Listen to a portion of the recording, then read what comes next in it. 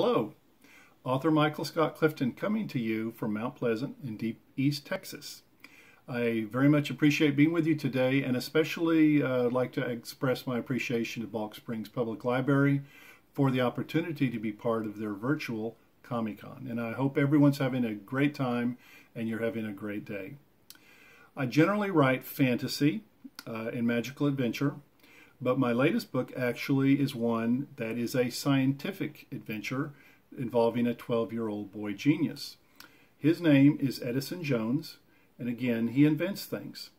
Edison is a little bit unique because at age 5, he was involved in a serious car accident which not only killed his parents, but left him paralyzed from the waist down and a paraplegic. But Edison hasn't let that slow him down. His passion is technology and inventions, and his latest invention is an anti-grav magnet from which he invents an anti-grav elevator in order to lift payloads into space which do not use expensive rocketry or rocket technology. Well, again, Edison was paralyzed at age 5. His grandfather who is a billionaire owner of one of the largest technology companies in the world, has kept Edison pretty much isolated at home, and his education comes from a series of private tutors. But when Edison reaches age 12, his grandfather decides that the decision he made not to enroll him in a public school and to just have private tutoring for his education was not a wise decision, because Edison is not around kids his own age. In fact, doesn't even know how to relate to kids his own age. So at age 12, his grandfather decides to enroll him in a public school where he starts 7th grade. Needless to say, it's a very rough transition for Edison. Algorithms, digital technology, all come very easy to Edison. But transitioning into the chaotic world of 7th grade and 8th grade girls, 7th and 8th grade girls and boys his own age, is something that he's totally unprepared for. Fortunately, Edison meets some friends and makes some friends who help him with this transition, and they become part of the story actually of Edison Jones and the anti-gravity elevator. As mentioned earlier, he invents an anti-gravity magnet, which in turn allows him to create an anti-gravity elevator to carry payloads into space.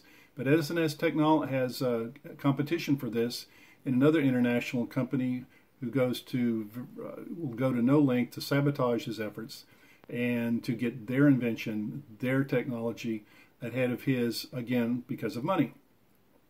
So the story very much is about how this happens. It's a story of Edison's overcoming the obstacles, overcoming his handicap.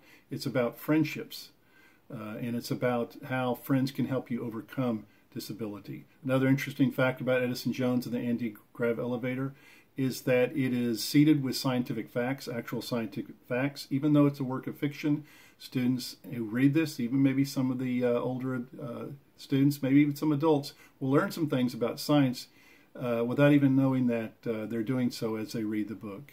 It is a very compelling story, has a very great ending, and this is appropriate for middle school students all the way up to new age, maybe even for some adults. Hope you give it a try. I have another book called The Open Portal, which is the first book in a fantasy series called The Conquest of the Veil. You'll see over my shoulder one of the characters from this series. His name is Alabaster John, and he is a wizard, a character from one of the characters from my book.